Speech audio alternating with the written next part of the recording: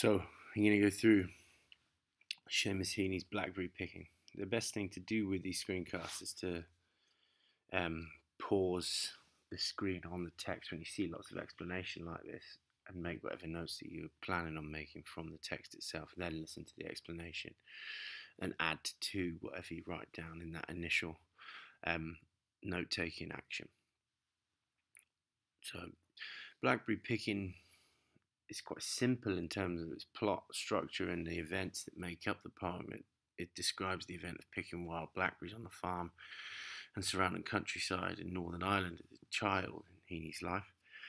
It describes excitement and the sensual pleasure associated with the event, which is a real central component of the metaphorical signification of the poem, because it shifts into the sense of disappointment at the transitory nature of the fruit and the transience of pleasure itself. So the poem becomes, first of all, about the intensity of the pleasure, but then in its transition becomes a poem about the transience of that intensity, the short-lived nature and ephemerality of pleasure.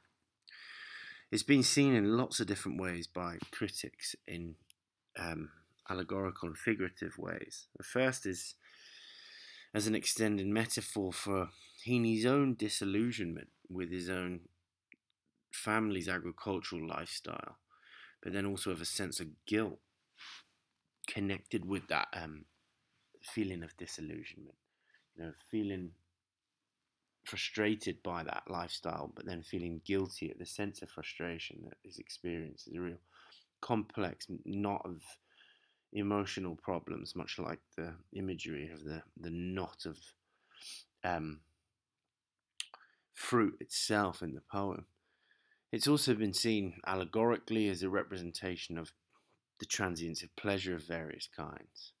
But within that sense of pleasure is the loss of the transitory pleasure of childhood innocence. It's another one of those poems that captures the coming of age experience that is common to the poems in Death of a Naturalist, like even Digging, but Death of a Naturalist itself, Midterm Break.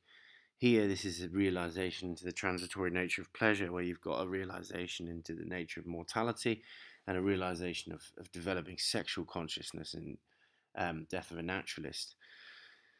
This, in some ways, about the awareness of the temporary nature of pleasure and of positive things in general, which is another component of that adult consciousness. The death of the innocent naturalist at the title of the collection.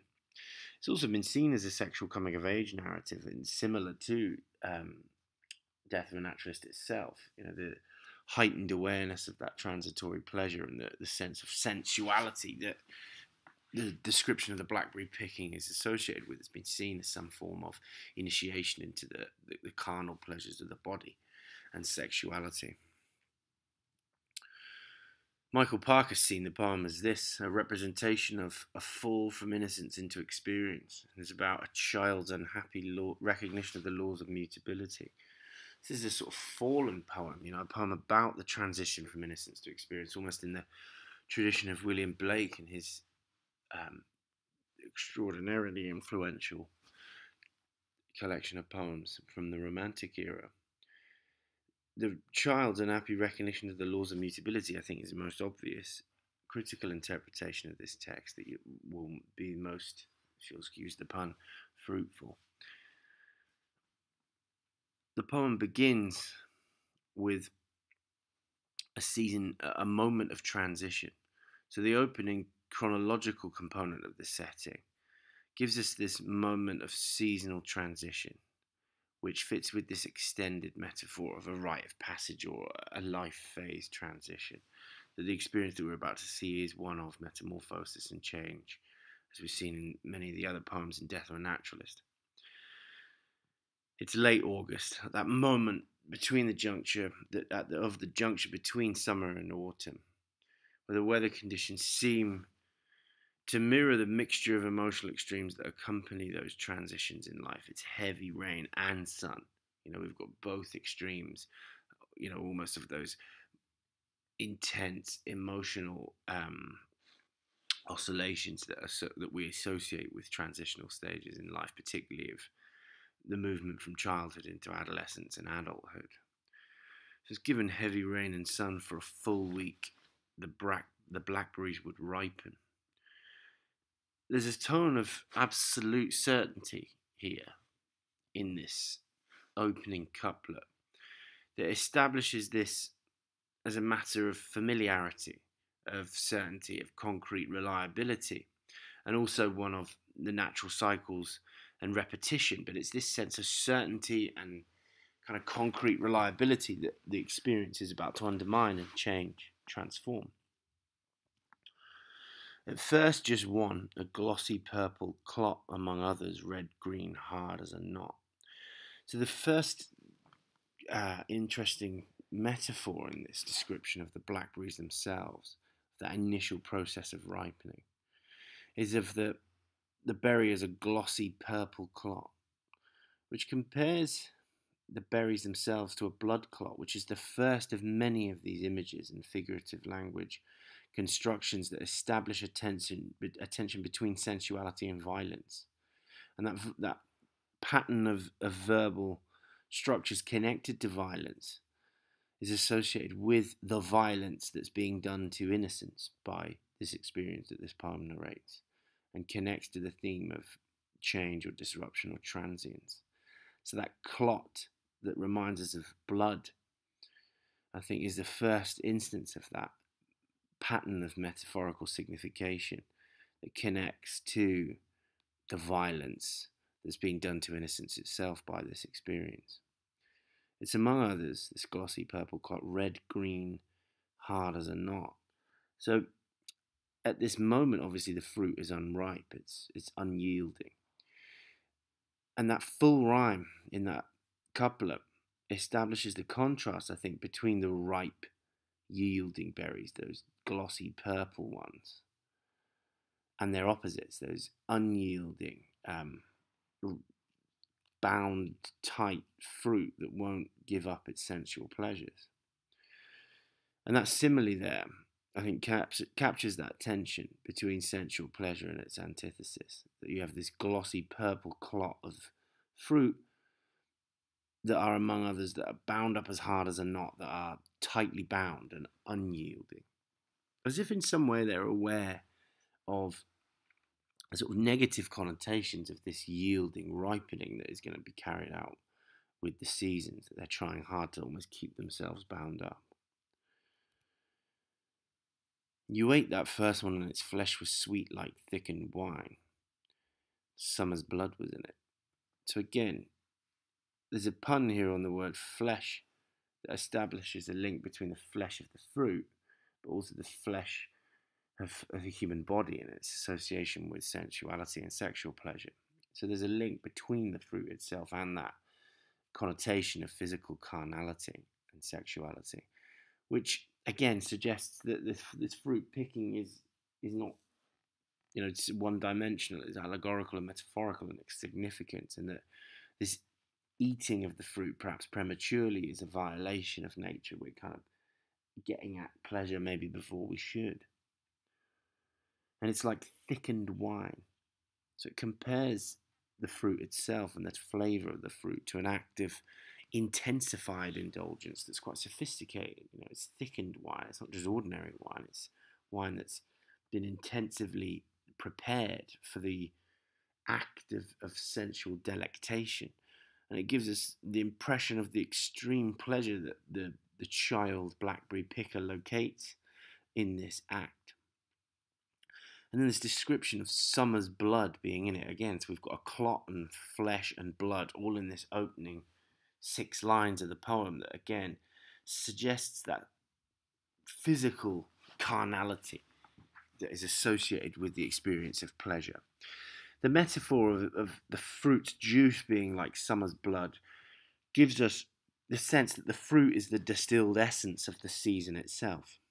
It's the blood of the summer. And that actually the season is on the brink of death, right at the end of it.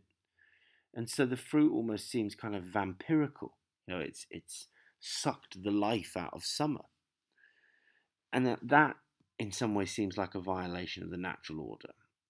And that the person eating it is in some way extracting the essence of a season that is about to die, of a season in their life that is about to die, perhaps, a season of innocence and naivety.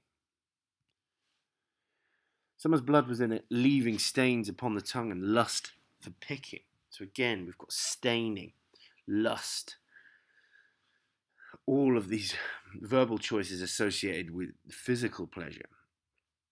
And so there's a metaphor in the stains upon the tongue, I think, for the permanent change in the speaker's state of being that this experience is going to create, that it's going to stain the individual that undergoes this experience of pleasure and is going to affect all their later understandings of this.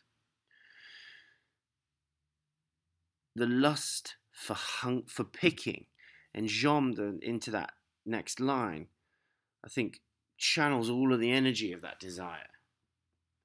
Even from the previous couplet, summer's blood was in it, all the way from here. You ate that first one and its flesh was sweet like thickened wine. Summer's blood was in it, leaving stains upon the tongue and lust for picking. All of that dynamism and energy of those enjambed lines are channeled into that single activity and the power of being able to absorb all of this sensual pleasure from that one activity. The red ones, inked up.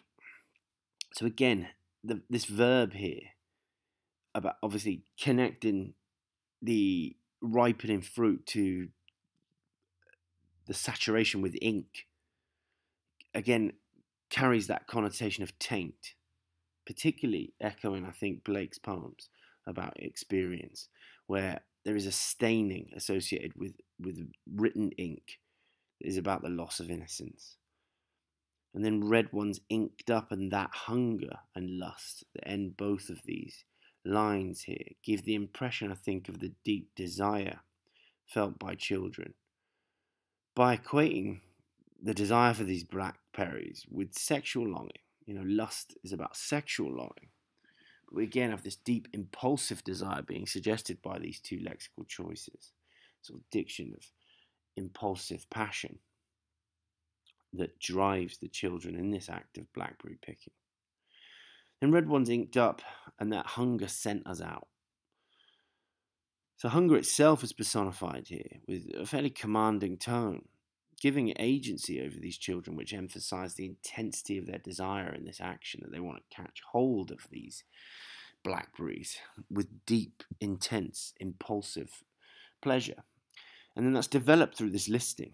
They sent us out with milk cans, pea tins, jam pots, which gives us this frantic sense of urgency that these kids are willing to use any of these devices to try and get hold of as many of these fruits as possible.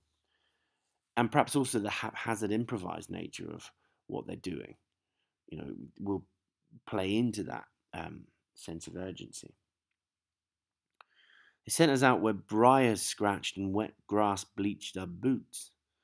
So again, in these images where briars are scratching the children and the wet grass is bleaching their boots, nature's personified, actually actively impeding their progress, as if it's trying to prevent the children from violating it in some way by taking its fruit. And I think it also goes to sort of foreground their intense desire to overcome these obstacles, that they're not going to be put off by this sort of defensive interaction of nature with them. The briars, bleached, and boots in those words in this line give us that plosive alliteration that I think gives you a sense of the heavy struggle that the children are willing to overcome in their effort to get hold of these fruits, such as the intensity of their lust and hunger for them. They're round hayfields, cornfields, and potato drills, and there's a sort of mirroring here of that milk cans, pea tins, and jam pots. This listing of these locations gives you the sense of the great lengths that they're willing to go to in order to pick these fruits. These are all very different versions of fields and gives you a panoramic view of the setting, I think, of this lifestyle from which Heaney feels alienated as a child, as feeling like he's outgrown it in some way. And that perhaps this is the sort of apotheosis of the pleasures that this lifestyle will yield to him. We trekked and picked until the cans were full. The word trekking, that deliberate verbal choice there, I think has a connotation of discovery. You trek if you're undergoing a journey of quite serious proportions, usually into unknown territory, like the unknown territory of the experience of pleasure. It also suggests the sort of extreme distances that this hiking around the farmyards and agricultural settings of Northern Ireland seem to give the children the impression that they're moving across vast distances to collect all these ripe blackberries early on in the season. We trekked and picked until the cans were full. That K sound in the alliteration, I think, recreates this percussive noise of the fruit being dropped into these metallic containers. The king-picked cans, there's a sort of a sense of their abundance, I think, in that noise, that they're sort of cashing in on all this fruit that is all over the place and filling their containers and repositories full of all these different fruits. Until the cans were full, until the tinkling bottom had been covered. And again, that sound of that K alliterative sound is tinkling and covered from the previous lines, trekked, picked cans, is continued there in that onomatopoeic adjective, tinkling bottom, making it sound as if the bottom of the can is making noise like a musical instrument. And it chimes with this percussive alliteration in the previous line to complete this audible image until they'd been covered with green ones. So if you think here, you've got this sort of protective treatment of the ripe fruit by the unripe ones, and they're being handled. The layer at the bottom of the containers is being filled with unripe green berries, so that the dark ripe fruit doesn't burst. And of course, this is the anticlimactic, tragic sort of ending of this poem, is that all this fruit does go ripe, sort of overripe, and begins to ferment. But on top of that protective layer of green unripe fruits are big dark blobs burned. So again, those plosives are emphasized in this line that associates the sort of heavy ripe fruit with, I think, the sense of excessive pleasure with which they're exploding. There's a kind of infantile vocabulary in here that I think captures a sense of excess and excitement at the picking of these fruit.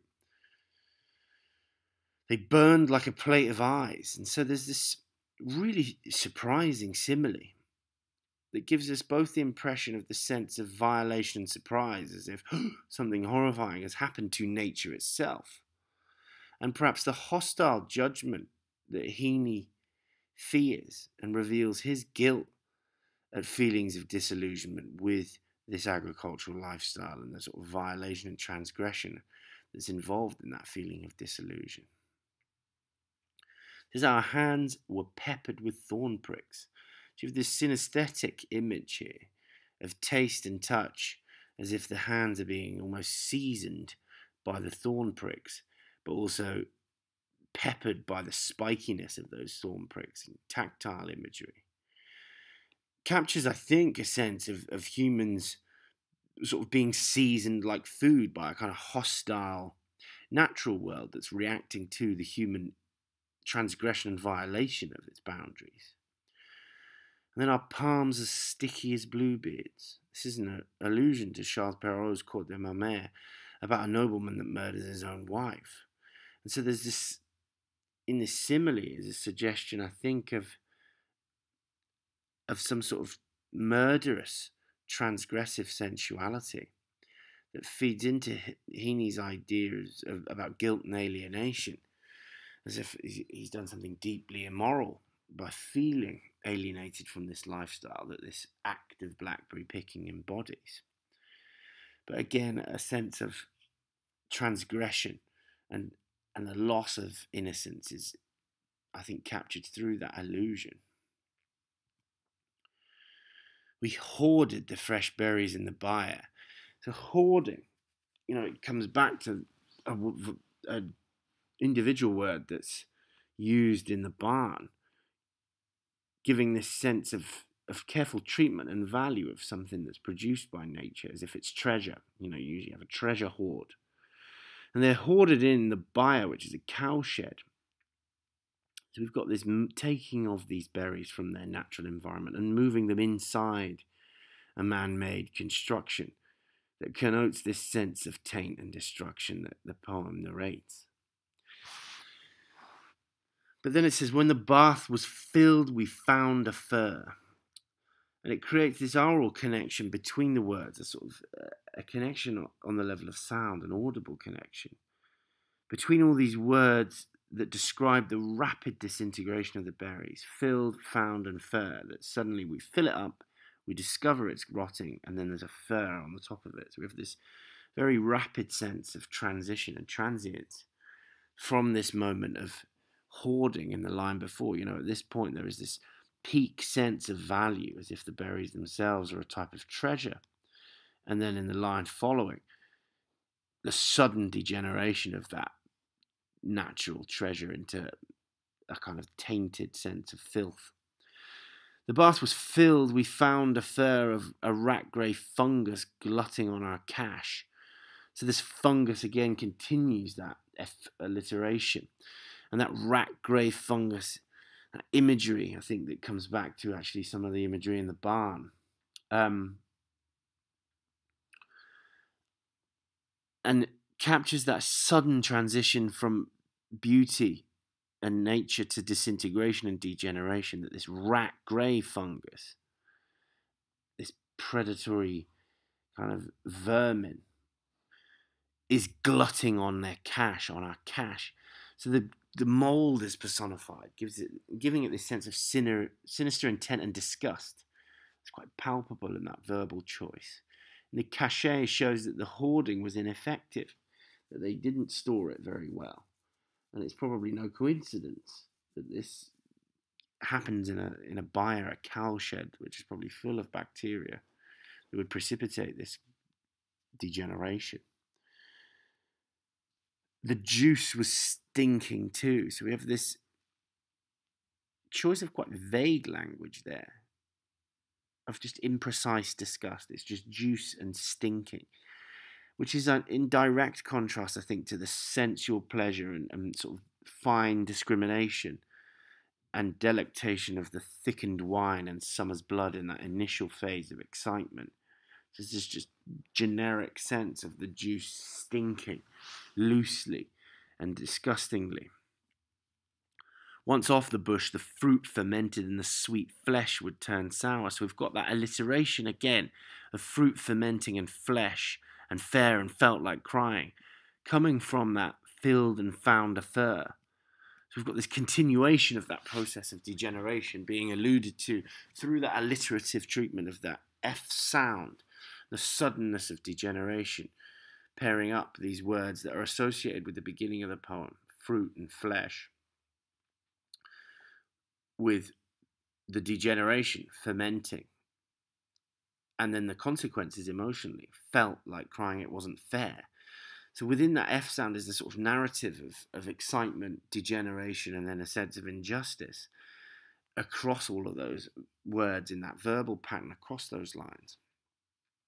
The antithetical structure of the sweet flesh would turn sour, of sweetness and sour alongside each other, gives you again that sense of rapid disintegration, as if pleasure itself has been conjured up in front of the eyes of the speaker and then very cruelly whipped away from him.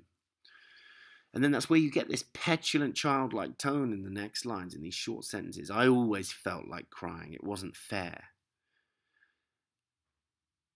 As if this experience keeps happening, and actually, as a child, that sense of injustice is something that hasn't been learnt from, but actually at this moment that the poem narrates of transition, of maturity and development, there's something different about this experience that is different from the annual sense of injustice the blackberries fermenting creates in this child. It wasn't fair that all the lovely canfuls smelt of rot. So we've got this juxtaposition here of lovely canfuls and smelling of rot, emphasizing the rapidity of their disintegration and the degeneration that the poem captures. And the full rhyme of clot and knot, of rot and knot, re-echoes clot and knot from the first poem that narrates the poem's plot about the ephemerality of pleasure, that we've got that couplet that echoes the opening where we've got the clot and knot of tightly bound sensual pleasure, and then rot and knot now, and it's a different kind of knot. It's a negative knot, not a tightly bound physical knot with a K. So that transformation is being given to us in that echoing of a rhyming couplet from the beginning, in a circularity in the poem's structure. Each year I hoped they'd keep, but knew they would not.